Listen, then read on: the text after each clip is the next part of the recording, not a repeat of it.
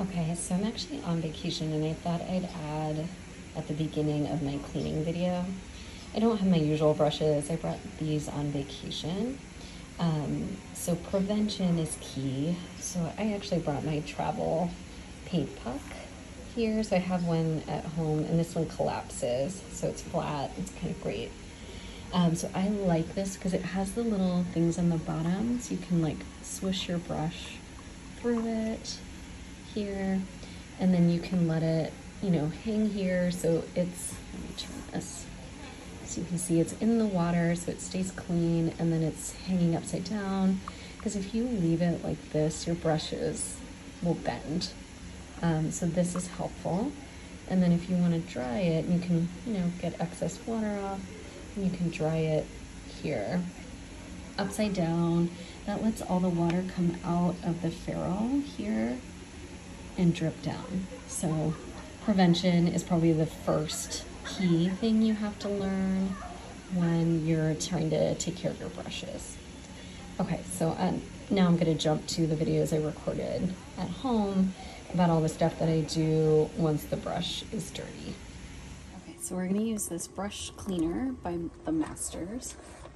So it's water activated. I already have some water in there, but you can put a little. And then we'll take our brushes, and we'll take it one at a time, and you just kind of swish it in there.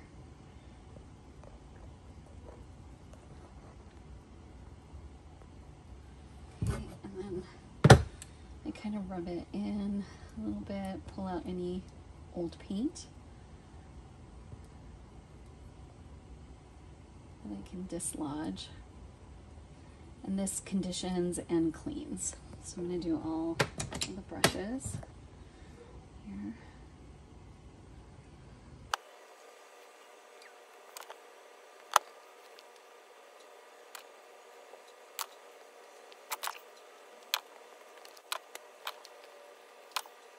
Okay.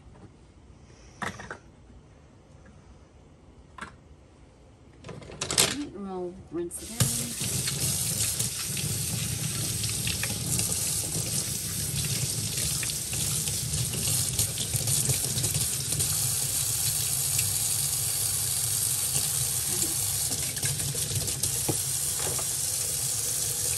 Brushes look too good, and then I'm going to go upstairs and use a brush shaper for the last step. But they're clean and conditioned and look so much better. Okay, so last step, I'm going to use the Speedball brush shaper.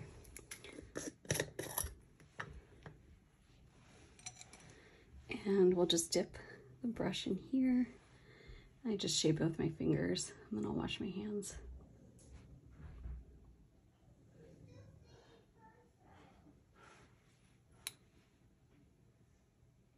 Perfect.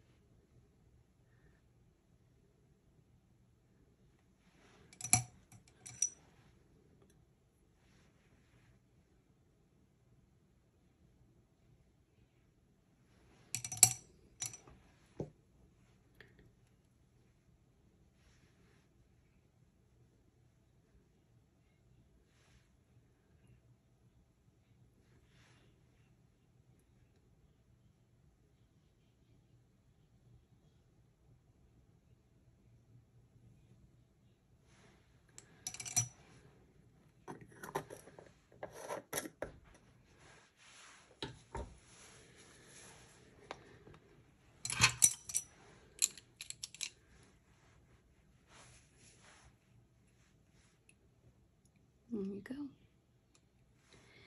Then they work much better, clean.